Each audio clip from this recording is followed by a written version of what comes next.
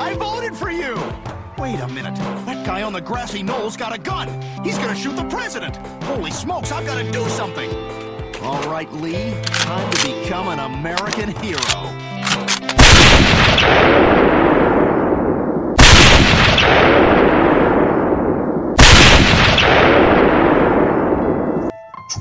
November Network, Indianapolis Media proudly present to you the Lone Gunman Podcast with your host, Rob Clark, where research comes to shine and myths comes to die. Stay tuned, be right there.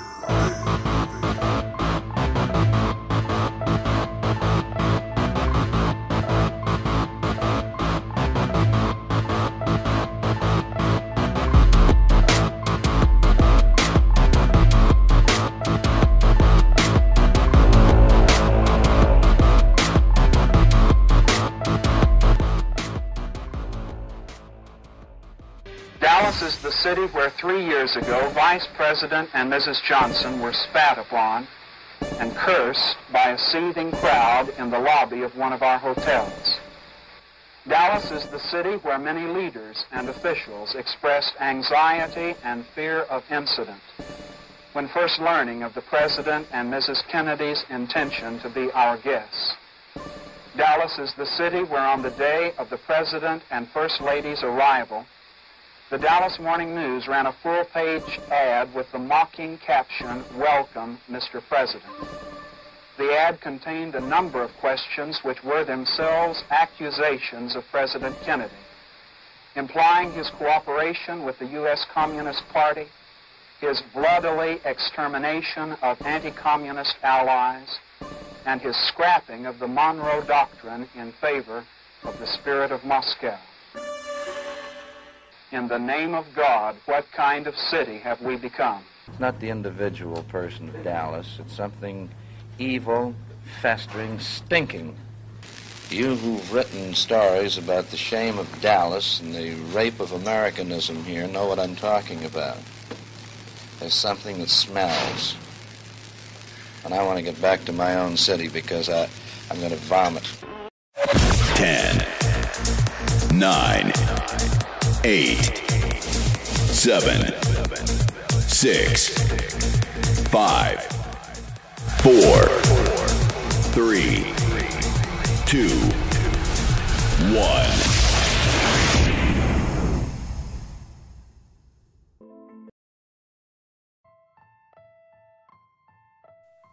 What's up, everybody, and welcome to episode 101 of the Lone Gunman Podcast. This is your boy Rob Clark with you at the helm of the ship tonight, and I got a great show lined up for you. The reason I wanted to talk about this dude is he hasn't been on my radar until recently, and it's kind of important, in the big scheme of things, that we talk about this guy, because he's got some very interesting things to tell us and some very interesting connections of his own. And the man we're going to be talking about tonight is William McEwen Duff. That's right, the Duff. Not the designated ugly fat friend, but William McEwen Duff. Former British SAS secret or special forces badass, who came over here after his military service in England, and he came over here and joined our military. And the reason he's important is because he had a special kind of relationship with General Edwin Walker. He had heard about what Walker was doing in the South, in fighting against, the civil rights movement and all his right-wing policies and his anti-communist stance. And he was very, very down for that, And what he did, he was so impressed by General Walker that one day he got the urge to walk up to General Walker's house and knock on the door. And, of course, General Walker answers the door, and they speak for a minute. And he tells him, look, I'm really impressed with what you're doing. I'm kind of hanging out to dry here. I really don't have a place to stay. I'd be more than honored to work for you, sir, and do anything you need me to do. General Walker thinks about it for a minute and says, okay, I'll tell you what. How about you work for me? You do whatever I tell you to do. I'm not going to pay you, but you can have room and board here in my house. A very Larry Crayford, Jack Ruby-esque type of deal. Now, the result of this little deal resulted in the employment of Duff by Walker for approximately a period of 5 months, spanning from, right around October, November 62 through March of 63. And the reason why this is important, now there was supposedly a falling out because General Walker wasn't home very much, from like the end of January all through February and stuff. He was on his midnight ride crusade with the Reverend Billy James Hargis. They were touring the country, lecturing, collecting funds to support their anti-communist agenda and their right-wing movements. And General Walker wasn't home very much. And the folks that stayed behind in Dallas to watch his house, people like William Duff, and apparently he had, a couple other maids or house servants or whatever you want to call them living there too. Now the genesis of this is that for some reason, Duff didn't like being ordered around by the women of the house and being told what to do, make coffee, sweep this, take the trash out, basic things. He didn't feel like he should have to listen to them and this and that. And, anyway, an argument ensued with General Walker, and he was, in quotes, let go around March, beginning of March sometime. And the reason this is significant is because after the Walker shooting, okay, Dallas police tracked down William Duff, who was still in town, and they arrested him. And they charged him with the attempted shooting at General Walker. I think they held him as long as they could. They couldn't find any evidence. I'm sure, when the police questioned Walker, he was asked, do you know of anybody that would want to do this to you? Have you recently let any employees go that may have been a little disgruntled? Do you have any enemies? This and that. And I'm sure this guy's name came up, and he fit the bill. Former military guy.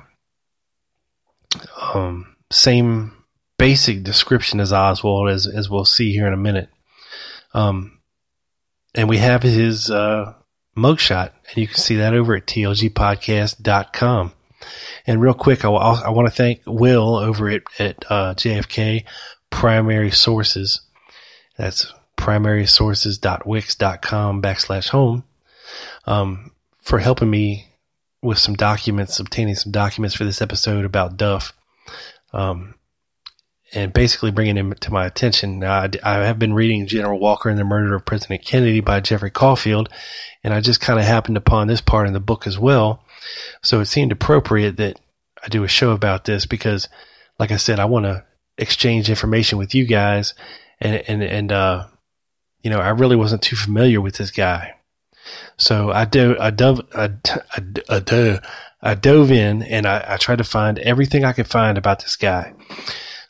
So let's basically start kind of at the beginning. Okay? Because, this guy is very complex and odd. And we'll get into it. Let me pull up my files here and let's see what we got going on here on Mr. William Duff. Now, I'm sorry. I lost my place here. Where you at, buddy? There you are. Okay.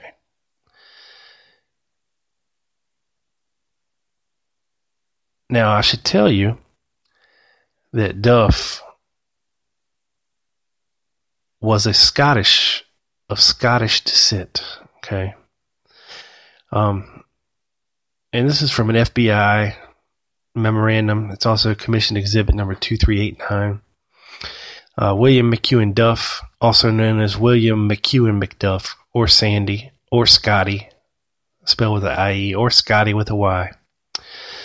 And this information concerning alleged association between General Edwin Walker and Jack Ruby. Now, this is important, folks, because I have been searching high and low for some kind of a concrete connection between Jack Ruby and the extreme right wing, and General Walker in particular, because it's very important. Because when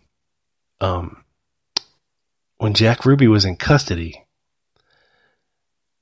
and he was being interviewed for the Warren Commission by Earl Warren, he specifically told Earl Warren, and let me get the exact quote for you.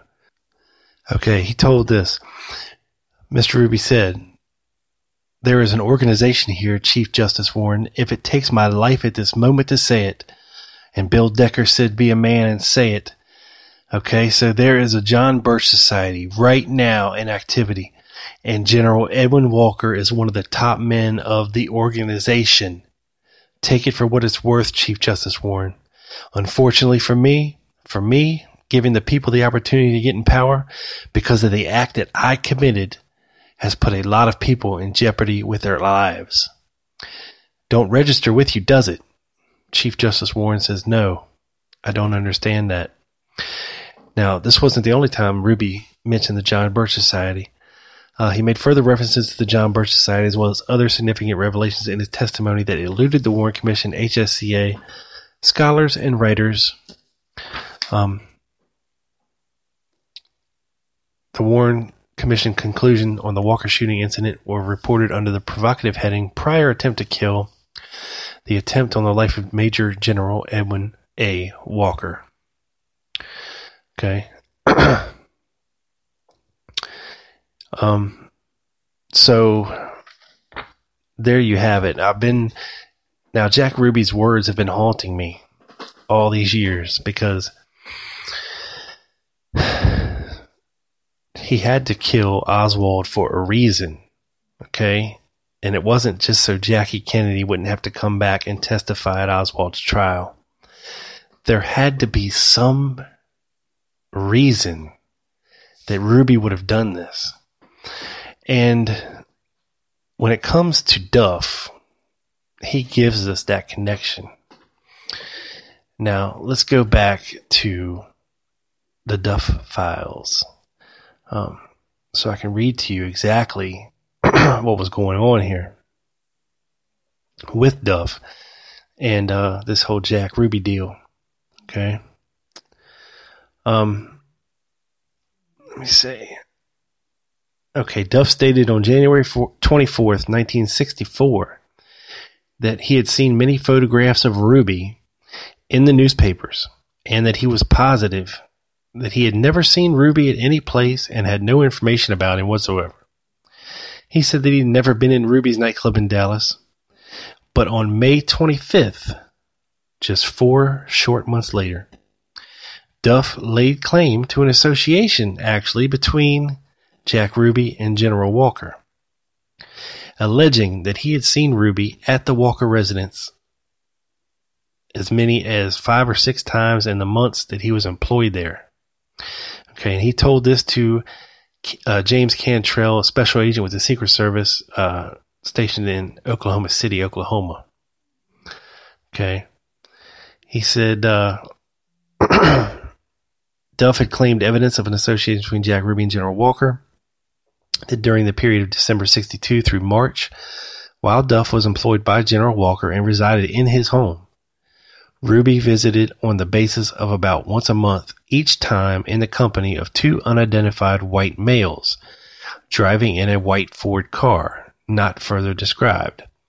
Duff claimed identification of Ruby through photographs, having heard him addressed only as Jack. The others who accompanied Ruby were described as follows. Number 1 was a white male, mid-30s, 5'11 to 6 foot, weighing 145, dark receding hair, and said to be a member of the John Birch Society. Number 2 was a white male, late 40s, heavy build, dark complected. Okay. Now, Duff advised that the three had always convened with each other in the living room of the Walker residence. Duff at no time overheard their conversation, he says.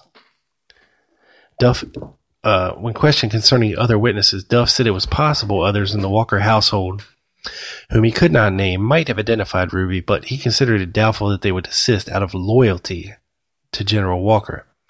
He mentioned one Bob Sutton as a possible witness.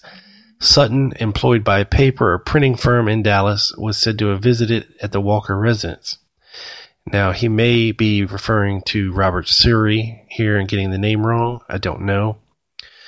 Duff had no explanation as to why he had not reported this in previous interviews, both by agents of the FBI and the Secret Service, other than to state a fear of General Walker, much like the fear that Jack Ruby portrayed to Earl Warren when he was being questioned. He was scared for his life. He begged Earl Warren to get him out of Dallas.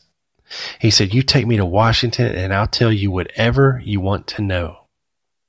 But his life is in danger as long as he's in Dallas." But he did tell Earl Warren about the John Birch Society and General Edwin Walker. He didn't say he was scared of the government. He didn't say he was scared of, these powerful Texans. He said, he's scared of General Walker and the John Birch Society. So, the man said it, and it's in print. So, and he also said this. He was fearful of General Walker. He said he felt he knew too much of Walker's operation and of the persons visiting his residence, intimating that Walker was diverting funds collected for the John Birch Society to a personal account at the Highland Park Bank in Dallas, Texas, which is not out of the realm of possibility. Him and Billy James Hargis collected a lot of money on their midnight ride, the little Christian Crusade deal.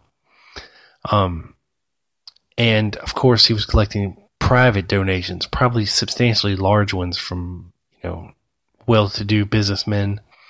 And it's not out of the realm of possibility he would have shoved a little in his personal account. You know what I mean?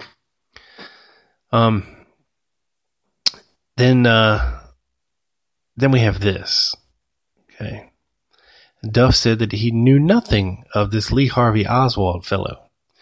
Cantrell said that his receipt of this information from Duff predicated on an earlier interview from April 8th, 1964, and several subsequent telephone calls from Duff and his wife indicate Duff may be using this means to impress his wife and to restore their marital relationship. Duff's wife had threatened divorce on grounds he had misrepresented his background, even claiming to have the rank of captain in the U.S. Army. Duff called Cantrell and tried to get him to call his wife and tell him that he wasn't lying, that he didn't have any of these warrants out on him. Cantrell said on the following day he had been unsuccessful in reaching Mrs. Duff. On May 25th, he received a long-distance telephone call from her in which she stated her husband had vital information in the case concerning the assassination of President Kennedy. A meeting was arranged on that evening at the police station in Chickasha, Oklahoma. It was at this time that Duff, in the presence of his wife, related the information concerning the alleged association of Jack Ruby and General Walker. Agent Cantrell said that he had taken Duff aside in an effort to establish the truth, pointing out that if the information were not found to be true, that Duff could be subject to prosecution.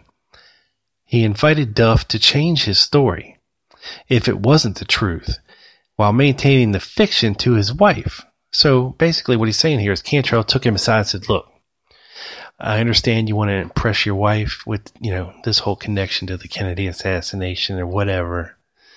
But look, if you're lying, we're going to fry your ass. So you can tell me if you're lying, and we'll just, keep her thinking that you're telling us the truth. And that didn't fly over too well with old Duff, because Duff insisted on its truth and volunteered that he would even submit to a polygraph examination if desired. Duff requested that the polygraph examination wait, though, until his discharge from the Army on June 1st, 1964, on the grounds of fraudulent enlistment. He claimed to have been in the Air Force from December 57 to December 60, and had not so indicated when enlisting in the Army. So basically, he was getting shit canned from the Army because he hadn't reported to them that he was with the Air Force before that. So he's in the process of getting kicked out of the Army. He's in the process of a divorce. He's in the process of his life being in shambles. And this is all right around the time that he's leaving, that all this General Walker stuff is coming to light after the assassination. And it's all finally coming to a head, in mid-64. Agent Cantrell advised that he'd been informed by Cliff Roberts, Oklahoma Crime Bureau, that Duff had been examined by a psychiatrist at Fort Sill and had been diagnosed as a pathological liar. Now, Cliff Roberts, okay, this is a guy, a private detective that General Walker hired, okay, to follow Duff and discredit him, because apparently Duff knew a hell of a lot about what was going on in the Walker household. So here we have Cliff Roberts trying to make it out to Agent Cantrell that you can't believe anything this guy says because he's been diagnosed as a pathological liar. Now, on June 12, 1964, Peggy Duff, okay, Duff's wife, she was a civilian employee of the U.S. Army in the Consolidated Supply Department at Fort Sill, Oklahoma, advised of the following in a telephone conversation initiated for the purpose of locating William Duff for an interview. Mrs. Duff said that she is now divorced from William Duff, a divorce filed by her attorney on February 14th. Happy Valentine's Day, you mother effer, 1964, in Comanche County, Oklahoma. And that the divorce was final on June the 3rd, 1964. Duff, she said, had been discharged from the U.S. Army at Fort Sill on June 2nd, the day before his divorce was final, and that he had left the Lawton area. Although Mrs. Duff said she had not seen Duff since June 3rd, he called her on the telephone on June 12th.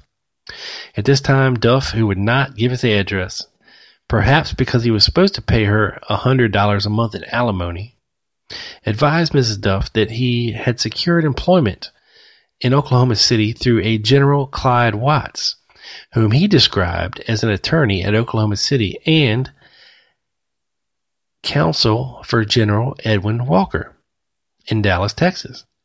Duff claimed that he was living at the time with an elderly friend of General Watts, a friend who was retired. In order that Mrs. Duff might return a telephone call, which he had requested, Duff supplied the phone number for the residence of the individual. So the telephone was answered by an individual who sounded as though he were elderly and who summoned Duff to the phone by addressing him as Bill. Mrs. Duff said that this was a collect phone call to the number, charges which Duff accepted, and that the call lasted for well over an hour.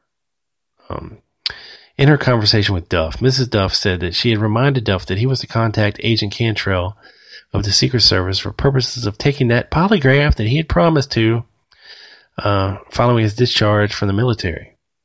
According to Mrs. Duff, Duff responded to this by saying, "Look, you notify Cantrell, and I'll be gone." Mrs. Duff stated that she would judge by this statement that Duff had no intentions of pursuing this matter, in which he had alleged that Jack Ruby had visited the residence of General Walker on occasion during Duff's deployment in the Walker residence. Okay, so first they tried to threaten this dude. They had him followed. They were trying to discredit him. So then they tried a different approach. General Walker had his lawyer General Watts, get in contact with Mr. Duff and secure him employment and secure him a place to live. Okay. Well, isn't that nice? Hey, look, we're being so nice to you. Look, you need to recant that whole Jack Ruby nonsense, man, because that could be very, very damning, to us. And he does. He changes his tune, as we will see here. So, let's see. Where are we?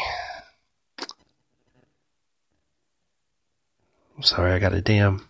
it's the middle of winter, and there is a stink bug in my house. I don't know where these damn things come from. And he just landed on my neck. So sorry if I freaked out there for a second. But I'm okay. It just made me lose my place. With regard to his current status, Mr. Duff said he'd been discharged, blah, blah, blah. Okay, it's quite evident that, that he's been discharged and divorced.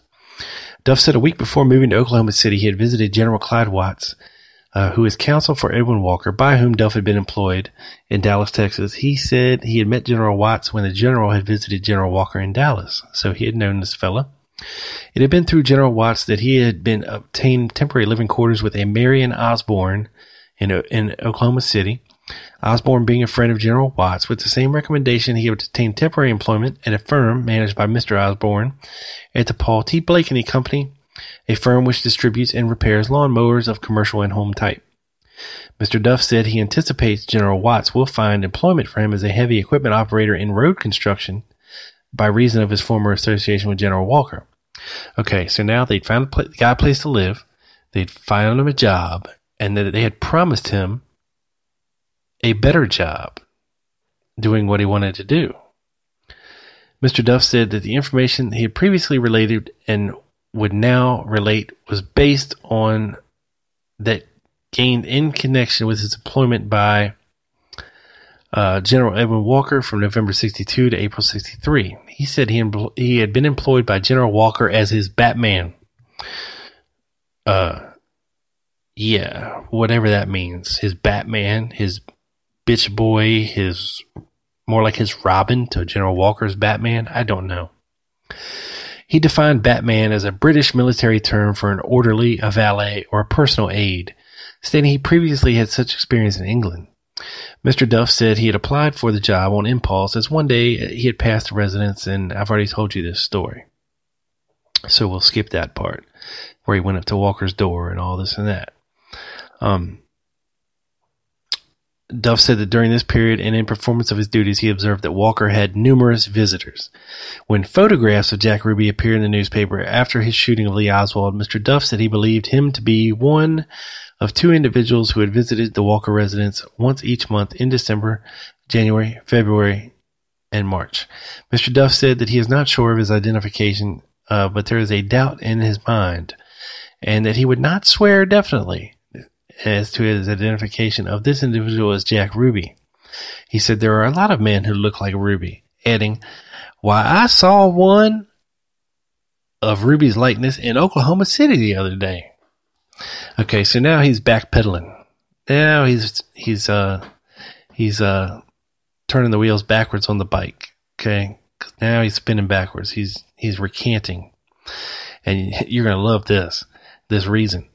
Mr. Duff said that what identification he had made on the basis of personal appearance only, a likeness which he had noted upon seeing the photographs of Ruby in newspapers, that never had he heard General Walker or anyone else in Walker's household mention the name Ruby in any respect, nor had he any other basis which would indicate an association between Jack Ruby and General Walker. Mr. Duff stated that to his knowledge, the two individuals in question, they visited these times, okay? They always visited behind closed French doors. Mr. Duff stated that he had never overheard any of these conversations. He said Walker always conducted his business in this manner, not wishing to be disturbed. On the occasion of the third visit of these individuals, Duff said he had seen them arrive, parking a white Ford at the corner. Mr. Duff was not able to provide a further description of the Ford vehicle. Mr. Duff said his view of the man, whom he thought to be Jack Ruby, was only a profile and only a view of the man's back. Okay. Mr. Duff described the man who he had previously thought as Jack Ruby. Okay, now check out this description.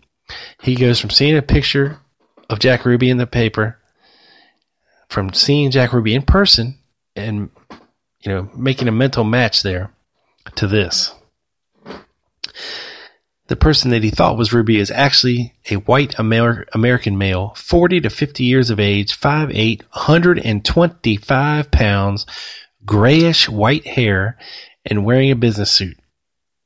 Duff described this individual as being very thin in appearance. Well, no doubt, if the dude's only weighing 125 pounds, I don't think Jack Ruby weighed 125 pounds since he was like 15 years old. 125 pounds is deathly, sickly thin. And grayish white hair. Jack Ruby never had gray hair. Okay? So you see here, Mr. Duff is trying to distance his description of Jack Ruby. The second individual Duff described as a white male American in his late 40s, 5'11 to 6 foot 210 with an evident paunch. That's a gut for you people who don't know what a paunch is. This man had very black hair and was believed to be of Latin or Mexican descent, according to Duff. He was described as wearing a dark business suit. Neither man carried briefcases or dispatch cases of any type. Lawrence Howard. Sorry. Had a bug in my throat there. Mr. Duff stated that he previously had not informed of this possible association between Jack Ruby and General Walker based on his personal identification because on the occasion of his interview, he had been interviewed at the hospital at Fort Sill and was more concerned with his personal welfare and his physical condition than on the matter on which he reported. Mr. Duff reiterated that while he cannot now be certain that the individual who visited Walker actually was Jack Ruby, in his view, this possibility alone was sufficient to require his reporting it to the FBI. He volunteered to take a polygraph test concerning the matters which he had reported. Okay, so now he's denied officially. Now, these are all Duff's things. At first he denied any association or any knowledge of anything. This would have been early in January 1964. 4 months later, he's singing like a birdie. Okay? Now, he's recanting all of that. Duff stated that he had never, nor had he been in the association of Lee Harvey Oswald, that he has never seen any one of Oswald's description at the residence of General Walker. Yet he gave one of the person supposedly with Jack Ruby. Now, wouldn't it be interesting if we had Jack Ruby, Lee Oswald, and Lawrence Howard meeting General Walker at his house in early of 63? That'd be pretty amazing, wouldn't it? Mr. Duff was asked whether or not he was acquainted with one Andre Angeles. He said no. Duff stated that he had left the employment of Walker because of friction between himself and several women of the office staff. He said he had finally had enough of this and left. Yet General Walker packed his bag for him and sit on the porch and told him to get to stepping, homie. So, we have all this stuff, okay? And I'm trying to get to...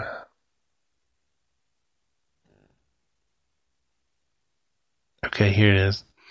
Now, in the spring of 63, shortly after someone shot at General Walker in his home in Dallas, Texas, Clyde Watts hired 2 PIs in Oklahoma City to go to Dallas and attempt to ascertain the identity of the person who had shot at Walker.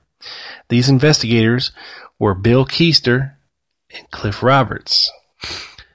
During the investigation conducted by Keister and Roberts, information was received that one Bill Duff, a Scotsman who was at the one time employed by Walker or Walker's staff, had allegedly remarked he was the person who had shot at Walker.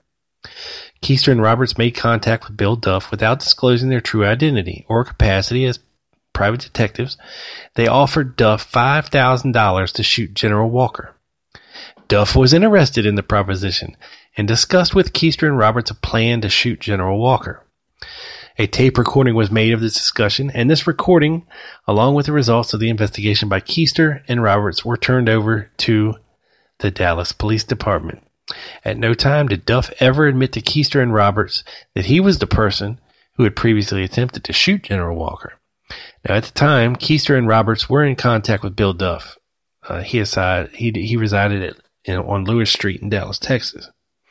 So basically what they're saying here is they had heard rumors that Duff was saying that he was the one that had shot at General Walker. Now they're offering him money to actually shoot General Walker, and he's interested, and they discuss plans for it. Okay? So this guy Duff's not really squeaky clean. And this was, right after the attempted assassination. This is before the JFK assassination even happened.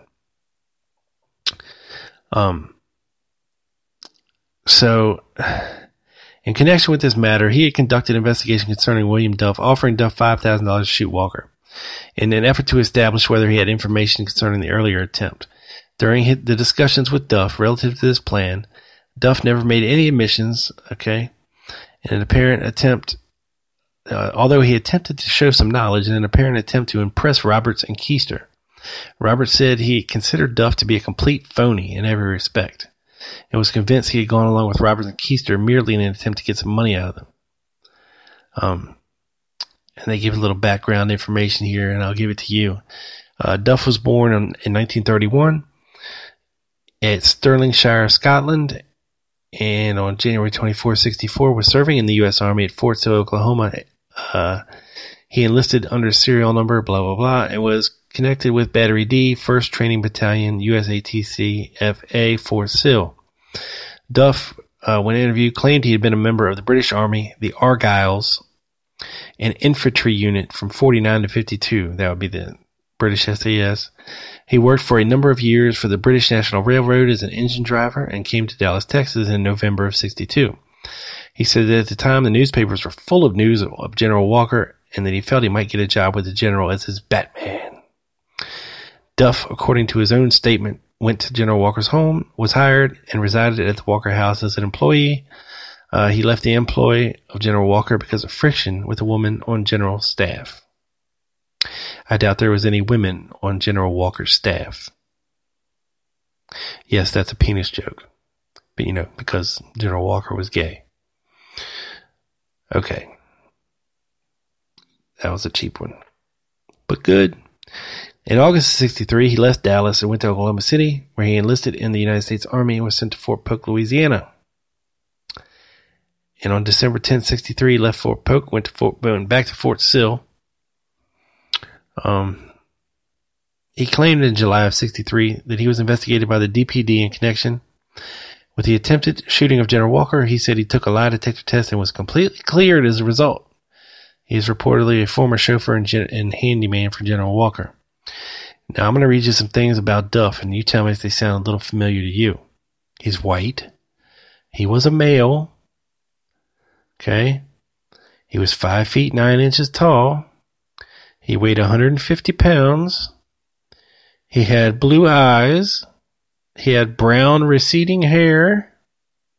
His father was deceased. He had a brother named Robert. Sound familiar yet? So many coincidences. It's craziness. So yeah, I mean, this whole thing is crazy. But that's not all about Duff. Okay? Because we also have this little kernel of a nugget of something. And it's very interesting because you can take it a million different directions. Okay, now in December of 1963, shortly after the assassination, there was a lot of people reporting to the FBI and the Dallas police that they had seen Oswald in the company of fill in the blank. Okay? Now, there was a restaurant owner in Dallas by the name of Joe Loria. And he made one such claim in December of 1963 that he saw Lee Harvey Oswald in his restaurant. And that, at the time it didn't really mean anything to him, but of course after the assassination, he recognized the man as being in the company of another gentleman that he knew only as Scotty, who was a regular at his restaurant, which is why he knew his name. Now, can we prove that Scotty was Duff? Well, Loria said Scotty was Scottish. So, that pretty much narrows it down, because I don't know how many people were Scottish people were in Dallas in the early 60s. Probably not too many. Now, of course, this slipped through the cracks of, the FBI and the Dallas police, because really, it was probably another crackpot accusation to them. But had they actually known who Scotty was, then this little tip might have been followed up on and proven to be a little bit more interesting. Because if you have... Now Loria said that this thing took place about 8 months before the assassination, which would put it back in March of 63. So if you have Oswald and you have Duff eating together in a restaurant, probably talking about something, okay, maybe Duff was a disgruntled employee. Maybe, okay, Oswald, in the course of his staking out General Walker's house, and taking pictures, he may have run into this guy and started questioning him. And maybe they shared a common bond of hatred for General Walker and collaborated on the whole assassination attempt. Or, at this time, maybe Duff was still going along with what General Walker was trying to do and enlisted the help of this fella that he saw sniffing around General Walker's house to stage a false assassination attempt in order for General Walker to garner more media attention for his causes and his beliefs. Because if they're trying to kill him, then he must really be important. People must really be scared of what he's trying to do. And the whole underlying theme of the whole Midnight Ride with Billy James Hargis, was they were trying to gather up support for an army. They wanted to actually revolt and take back our government from these commie-loving SOBs in Washington. And you better believe they believed it. Okay? They didn't call Dallas the city of hate for no reason. No. They got that title honest, boy. Dallas was full of hatred. I mean, they even spit on LBJ, okay, when he came. And, they tried to get it out of Eli Stevenson. They were crazy, down there. It was the perfect breeding ground for the John Birch Society and all these right-wing hate groups, the KKK, and all these anti-communist folks, that we can prove real connections to General Walker to.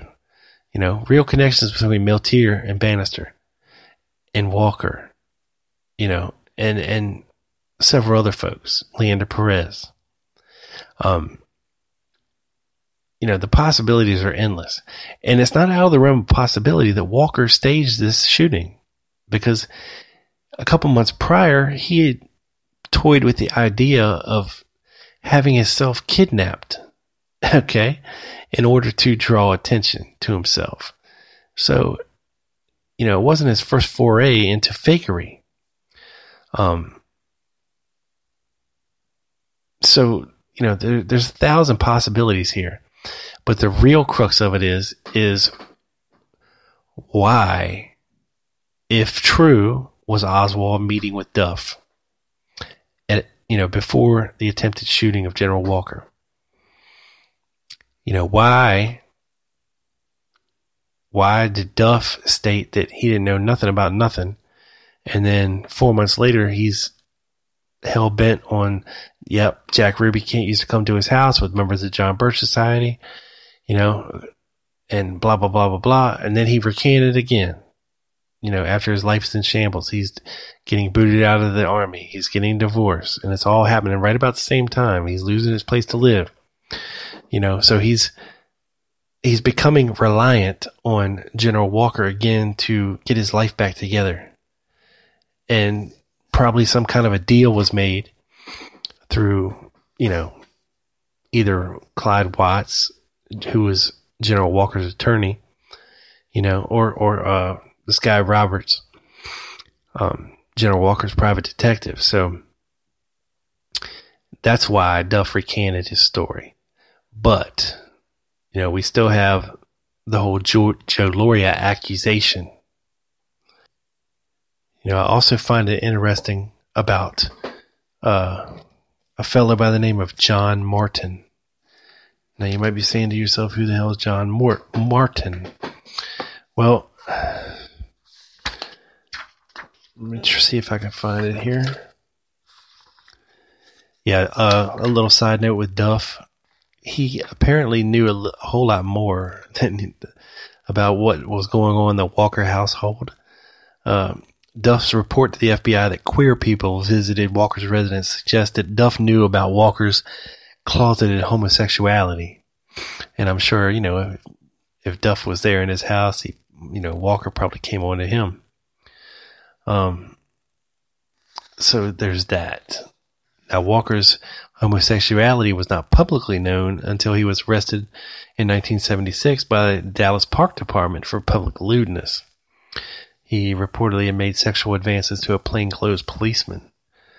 Walker responded to the charges in his unique way, saying it's more of the same, but with some further clarification of poses and setups of mutual interest, which can be worked both ways. That's all I've got to say. And then they arrested him again in 1977 in a public men's room on a second charge, public lewdness. So there you have that. And I'm sorry, I'm trying to find this section on John Martin. And I'm probably missing it. But anyway, I'll knock it down a little for you. But John Martin was a guy who used to serve under General Walker in Germany. And the reason he's interesting is he had a videotape or home movie of Lee Oswald in New Orleans handing out his Fair Play for Cuba Committee leaflets. He also his home movie also included the Carlos Brinier fight and the arrest of Lee Harvey Oswald. But interesting, before that footage of Lee Oswald in August of 1963 in New Orleans, before that footage is footage of General Walker's house right after the attempted assassination that clearly shows his house in Dallas, the broken pane of window glass. Of course he has an innocuous story, like, he had served under him. He had heard about the attempted shooting of him, and he went by his house and got it. And then he traveled to New Orleans for something and just happened to be recording when, he saw this odd fellow Lee Oswald creating all this public chaos. Now, if you go look at the John Martin film today, and the only place I've seen it is at the Sixth Floor Museum website, and it's very interesting to say the least. I'll put up a link to it on tlgpodcast.com for you to go check out and look. And now it's been alleged that there is an earlier version of this movie that has the entire fight with Brinier and his arrest, but you don't see that in this version. All you see is him handing out leaflets and then him being led away by police, and then a bunch of these Fair Play for Cuba Committee leaflets laying on the ground, and then it's over. So very interesting how that could possibly be mistook. Now, I want to read you something, and I first heard it on my friend Doug in the Dallas Action podcast when he had Jeffrey Caulfield on his show. Now, for those of you who may have missed it, I would urge all of you to go back and listen to all those interviews over on the Dallas Action. Now, he wrote Billy James Hargis a letter General Walker did in 1966. And I'm going to read it to you because it's very, very interesting. It says, another peculiarity with DeMore and Shield returning to Dallas from Haiti, just as Rubenstein is allegedly dying with cancer and might talk in parentheses, DeMore and Shield made a front page spread, and our informant produced his address and whom he is staying with, and it's not good.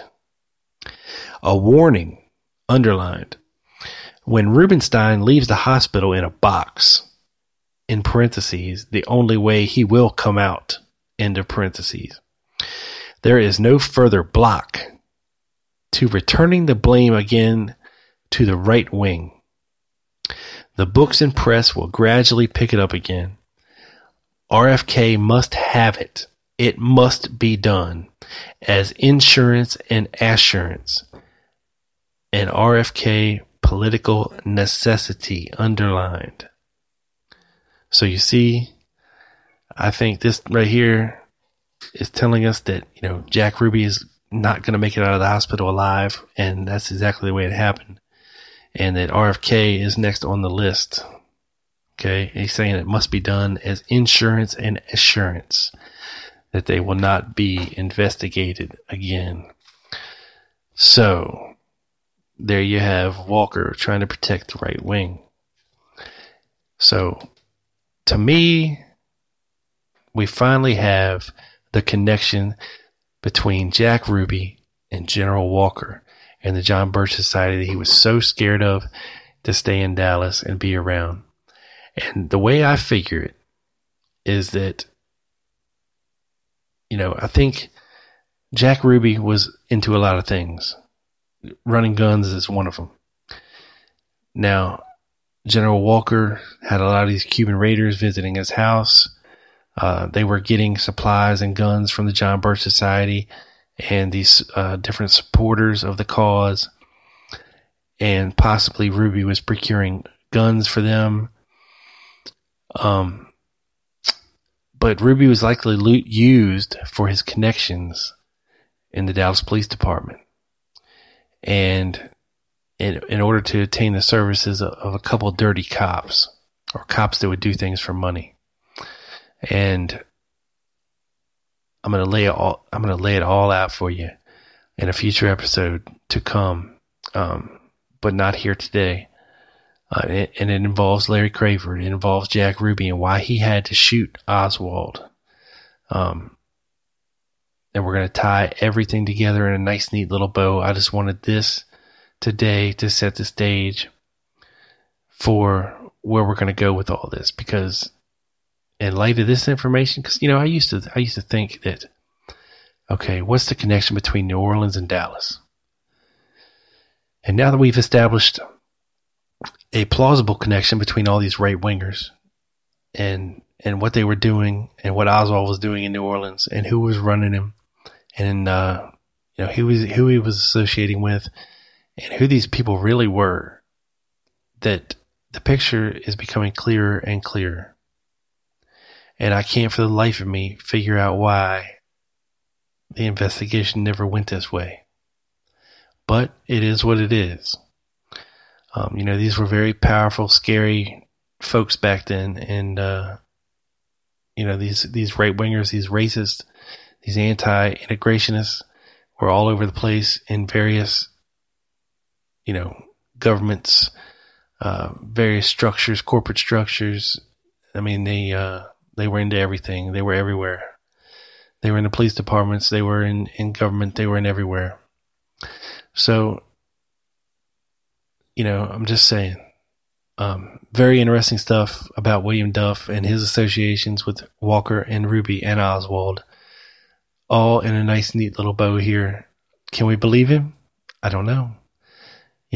He maybe lied first out of fear and loyalty to General Walker, and then something happened. And he was like, you know what? Screw this guy. I'm just going to tell the truth. And then they started making his life a living hell and said, all right, look, man, we'll help you. We'll get you a job. We'll set you up. We'll find you a place to live. We'll give you money. you just got to go back on that story about Ruby and Walker, because it does not look good. And that's exactly what he did. And then you just heard it here, General Walker telling Billy James Hargis, look, Jack Ruby's not leaving that hospital unless it's in a box. You can take that to the bank. So once again, I encourage everybody to go listen to the Dr. Jeffrey Caulfield interviews over on the Dallas Action with Doug. He did a great job with them. And I might put up links.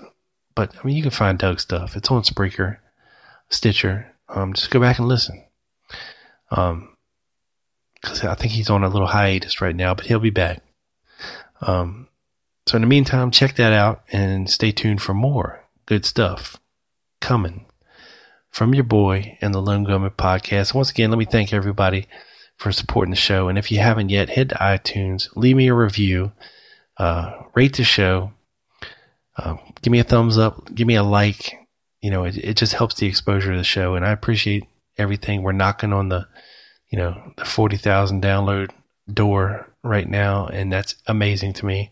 So thanks to everybody. Always check out my friends. Thank you, Sebastian. And, over at VP1 and my buddy Will at JFK Primary Sources for a lot of this information here tonight. And my buddies Carmine, Chuck, Neapolis Media Group. We're going to have something coming for you soon, hopefully towards the end of the week. Pretty big, cool show because Carmine's book is coming out, Two Princes and a King. So if you haven't yet, head over to Amazon, pre-order it.